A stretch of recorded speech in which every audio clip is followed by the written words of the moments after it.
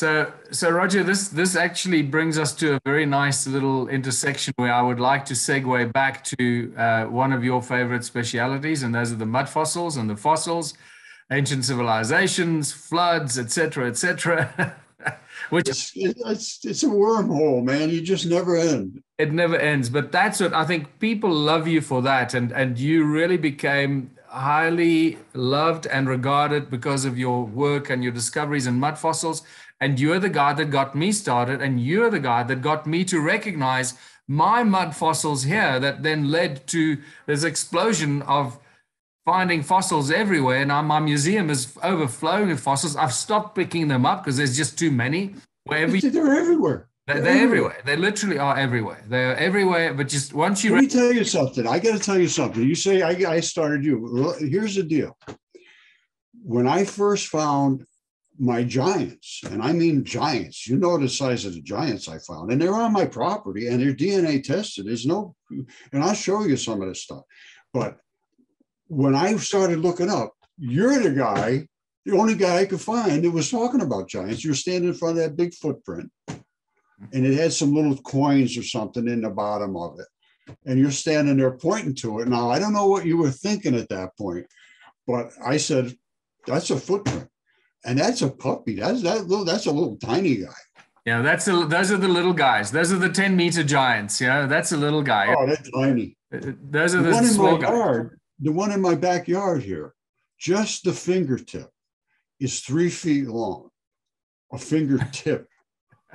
And that's DNA tested. And it still has the fingernail and fingerprints on it. Yeah. Did you see beautiful. that? You know, my that little that stone that I carried with me the last 2 years when I went on tour to America before lockdown, and I had that, I thought it was the first part of a finger, that this section here, this section here, and then I was up at my friend's place in Washington State, and there was a remote viewer there that, you know, does remote viewing. He teaches remote viewing. And again, there are people that don't know what remote viewing is. Go away and research remote viewing. There's actually a fantastic documentary free on YouTube. I think it's probably like a year or 2 years old. It's called Third Eye Spies. Third Eye Spies. And it's narrated and the star of this documentary. It's really well done. It's like a feature movie documentary. I think it's 2 hours long. Is the guy that started the remote viewing program at one of Boston, one of those universities on the East Coast in the 70s for the military. And it became a CIA project, and it was huge. And how the Russians and the Americans used to spy on each other with remote viewers. And this was highly secretive. And then they realized that, wow, if we know what they're doing, then they know what we're doing. That means there are no more secrets. And this documentary is unbelievable. You know, and people still think, oh, remote viewing is some hocus pocus, mumbo jumbo, new age crap. No, this is highly sophisticated, highly researched, scientific confirmation that we have extrasensory ability and capacity. It's just been suppressed because our DNA has been messed with, and we don't have those abilities anymore until we focus our energies, focus our thoughts, focus our minds. We start to reactivate those aspects of our own capacity and our own abilities.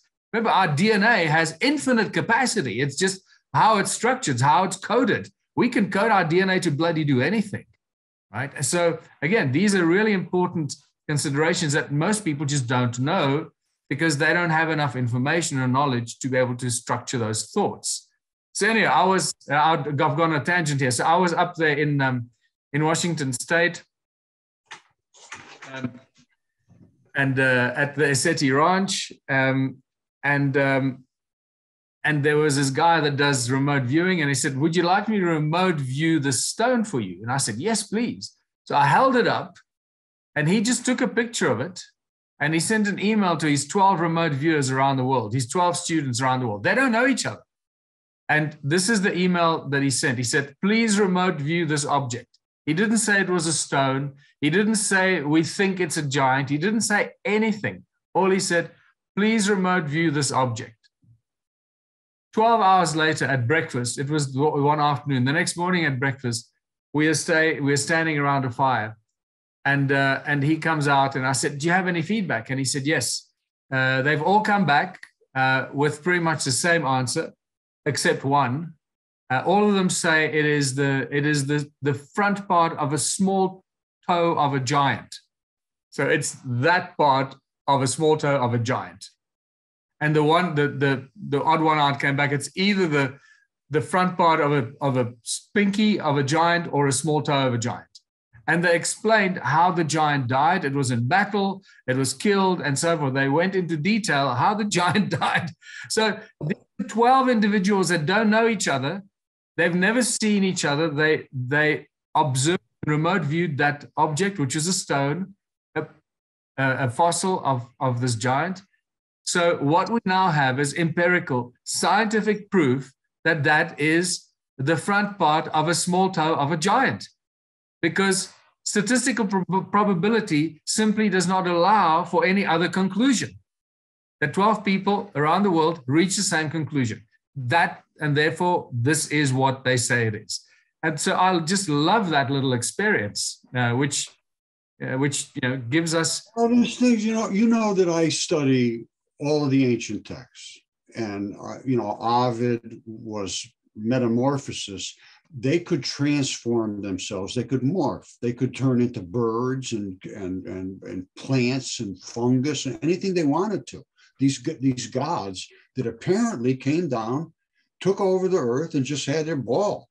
And they could transform themselves from either what they were, dragons, maybe, I don't know. There's dragons everywhere. So whether they were dragons, I don't know. But they could make themselves into, like, really, every one of them looks like a male model. And they just had their blast with women. And they said, these women look hot. Let's just go down there and have fun. And they did. And they corrupted the earth. And then it gets pretty deep. But I go to the deepest part of the ancient text, which is Apollodorus. If you want to read anything that talks about Earth, how Earth was actually formed, and the ocean was the first thing to take over, and then Earth had intercourse with Tartarus, which is hell, and brought forth Typhon, which is the dragon in the desert. And that dragon is exactly what it says in Apollodorus 1.6, if you want to look at it. Apollodorus 1.6. Anyway, go ahead. No, this is really important for us to study all these ancient texts, and some of them make more sense to us than others because, our brains can only comprehend so much, and we block out things that we can't relate to. That's what we just naturally do. But the exciting thing is that the more information you have, the more knowledge you gain, the more open you are to new information. So when you start out, you're like this little puppy, and you can't. The stuff doesn't make any sense because you don't comprehend it. You can't plug it in anywhere, so you can't process that information. But the more you grow, the more knowledge you have, the more information you have, the easier it is to plug bits of information into your expanding body of knowledge. And that's what I find so fascinating. I'm now open to much more information than I was 5 years ago. And, and even more so than I was 10 years ago, and 20 years ago, and 30 years ago. So one of my... Let me ask you something, Michael, I got to ask you this. How you're open to everything. Now, let me ask you what you think moons are made out of. I have no idea. I must tell you, Roger, the whole discussion and the whole story of the cosmos, our Earth, its shape, it's a very sensitive subject, but it's a subject that needs to be discussed. The moon, absolutely. You know all the stories. Every culture talks about bodies of the gods being turned into planets and moons like Iapetus.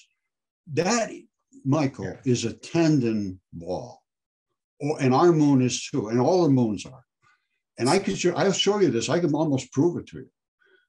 I've done very, very deep research on this. They are exactly what they were said to be.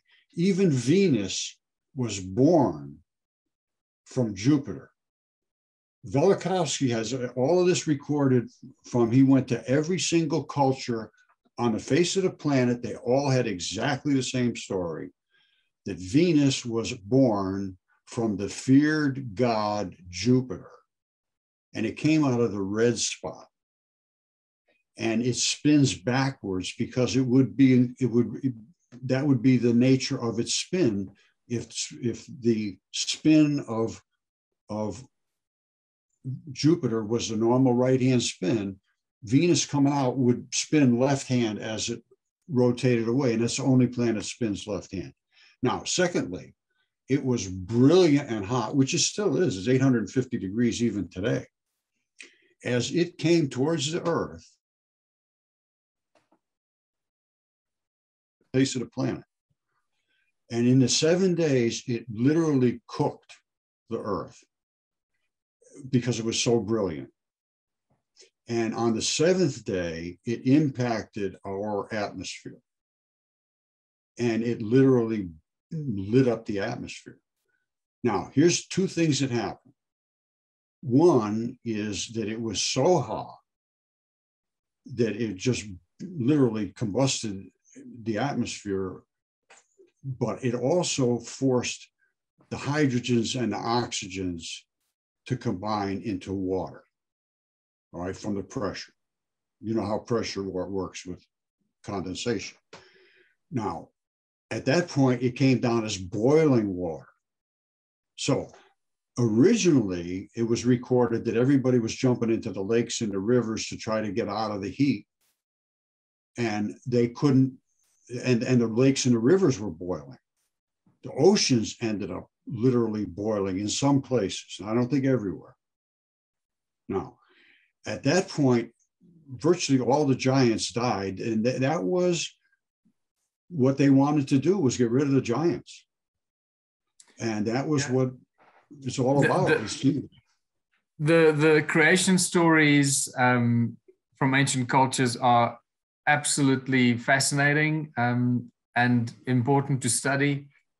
And the story of giants is unquestionable. The earth was covered in giants and all shapes and sizes. You know, some people think, oh, giants, they were this size. No, they were 12 feet, giants that were 15 feet, giants that were 10 meters, giants that were 40 meters, giants that were 100 meters, giants that were 300 meters, and giants, the big ones, from my perspective, the biggest ones that I've encountered were the ones that you refer to often, are the Book of Enoch, that are 3,000 ells tall. And I think were the big guys. For me, that's where it most likely stops, because anything larger than that would sort of almost conflict with the size of the earth. It's possible that there were bigger ones. It's possible there were bigger ones, and there were bigger. Well, wait a minute. What do you think about the dragons? The giant, what they call that lies in North Africa that you described and all that. Those are much bigger than a mile high, obviously. So, you know, again, that's my limitation right now. That's where I sort of cut it off. I imagined that that's where the size of the giants probably stops, but I might be completely wrong. So I'm open-minded to everything and anything. The reason I say that, Roger, is because I have fossils. I have evidence of these large giants. I have bones of giants lying scattered among the stone circle ruins around me here that are 300 tons of a bone, a piece of bone, and it's got claw marks in it and bite marks in it of some creature that was busy eating it when it was still a piece of meat. So, I know, I'm telling you, it's bizarre as hell, man. Yeah. And I've been doing this a long time. I've been 12 years now, really deeply. And I had my DNA tests of my giants done in 2015. And I'll gladly show you those if you want to see them. And I'm going to show you something here, and then I'm gonna I think I want to ask you about your son. Whoops. Just to show you here. These are just some images of some of the rocks at Adam's Calendar. It took me many years, obviously, to discover that Adam's Calendar the stones and the stones that make up Adam's calendar itself are actually fossilized body parts. Michael, there's not a single rock that exists that was not biology. Every single rock that exists was biology at one point. Some of them have eroded, and some of them have changed their structures due to the places where they were entombed in. If they were near kidneys, they were near salts. If they were near bile and acids and stomachs and so forth and blood, it's all. And I want to talk to you about your stone, sir. I'm not gonna. Because I'd like to know about those stones. What? Yeah. Sorry, I was trying to share my images with you. I think my computer is just so full; it doesn't even want to open the images. So I could see I was running slow. Yeah, no big deal. All right. So Roger, I think what I'd like to do is maybe we finish this and we pick up our next conversation and we start with the fossils. The particle physics side is really important because it gives us the ever expanding knowledge that we have and trying to understand the source of creation. I think we're probably getting a lot closer to it now than we were even a few years ago. And the more I study it, and even like the photographs that you showed today during our chat, sparked a few new thoughts and a few new ideas when you're talking about the single slit experiment and the laser beam and amplifying the laser and all these things. All that stuff keeps coming back to my comprehension of toroidal fields. So it constantly expands that knowledge pool that allows me to think bigger and bigger thoughts. But I want to share with you one of my favorite creation stories. And I wish I could find it again, because when you do research, sometimes you find something and you get so excited, you open it and you read it, and then you forget it's there, and then you close down and then you can't find it again. And it was one of those moments that I'll forever remember. Happens to me every day, brother. Yeah, and then I haven't been able to find it since. And this is ancient civilization. It talks about when God first created the earth. It was just like this giant sand pit of just sand and water with the sand. And then he created 144 giants on earth in the sand and water. And the giants went out like children on a beach, playing with the sand and playing in the water, making sand castles, pushing the sand together, allowing the water to flow, making mountains out of the sand, and letting the water flow from here to there, and creating oceans and rivers and lakes. And then once that was done, the giants had their fun. The giants died, fell over, and became part of the landscape. 144 of these giants. And this is the creation story of this specific ancient civilization. I tell you what, that to me potentially is closer to any other story of creation of Earth than anything else, because ultimately it's water and silica, right? Between hydrogen, oxygen, and silica dioxide and sand, you've got everything else. And then the organic matter, which is the cells and the organic matter and the minerals that make up our bodies. Imagine 144 giants that are a mile high or even higher, falling over, dying. All the rotting flesh, the rotting minerals and elements in their bodies filtering into the soil, the blood, the iron, and everything else filtering into the soil and the oceans and the waters around them, mixing with everything. And then eventually it turns to stone.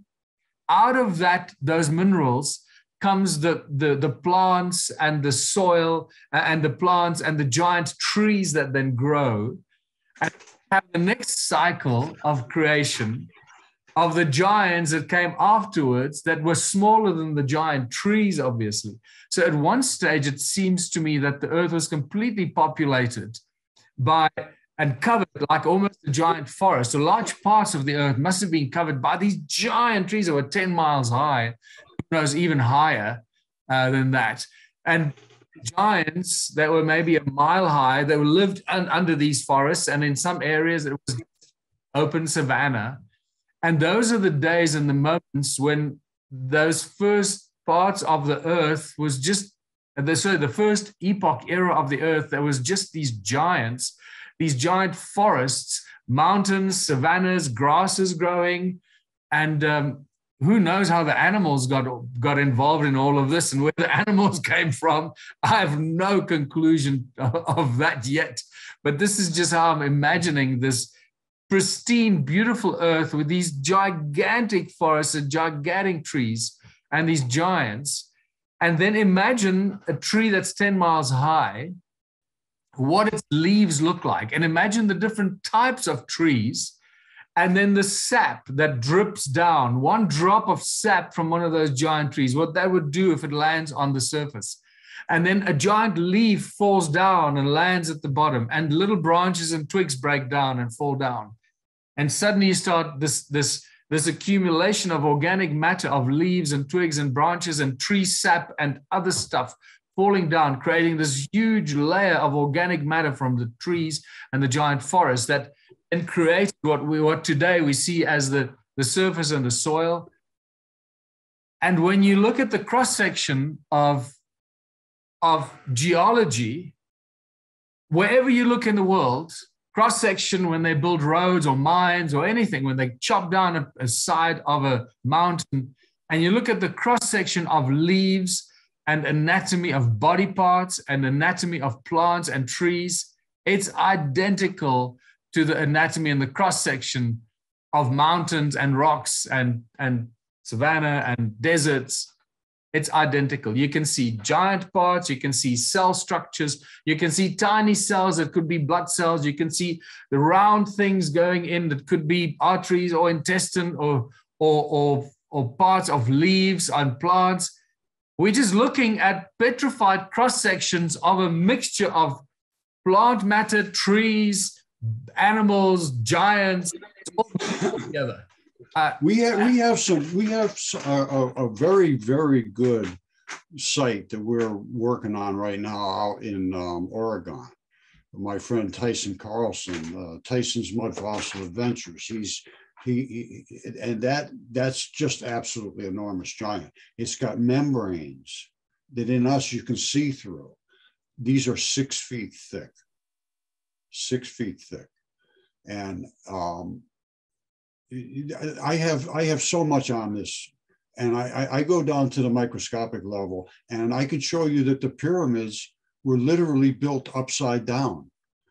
Those pyramids were the feet of giants, and they took blocks off because your tendons form in little tiny square blocks, thousands and thousands. Nobody's ever even seen them, because you need to get into a microscopic, is you can see the actual blood supply that fed down in there. There's black and there's red. I mean, I have all this stuff. Yeah. I could show you. Anyway, at some point, I don't know when you want to do it, but yeah, I could show you at any time. We'll talk again soon, and we'll do another long session. But the whole fossilization and fossils on Earth is unquestionably the big aha moment for me, when suddenly it became very, very clear to me that pretty much everything we look around us used to at one stage be a living thing that turned to stone. And I think I meant to you said that earlier. Yeah. One other thing I wanted to tell you about. Read Ovid, O-V-I-D. It's called Metamorphosis. All right, Metamorphosis. And he talks about the creation of the earth and all of these things. And he talks about what the gods did. And he wrote back right about Julius Caesar's time, just about 0 AD, let's call it that. And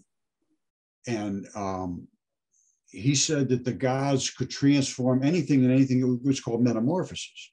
And what they did was they created all kinds of creatures. And he says it says in his opening statements, he points out specifically that the gods took giant creatures and turned them into landscape, normally by means of violence. Wow. Now his book, Metamorphosis, back then was as well read as the Bible. It was an epic, and I mean an epic. You want to read this? Holy smokes! I'm aware of that book and that information, but I've not read it. So I'm really keen to get my head into it when I get some time. Keep in mind that I'm so caught up in the One Small Town initiative right now that it takes up 95% of my time, and I try and find time in between to work on this stuff, on the fossils and stone circles, the research, and so forth.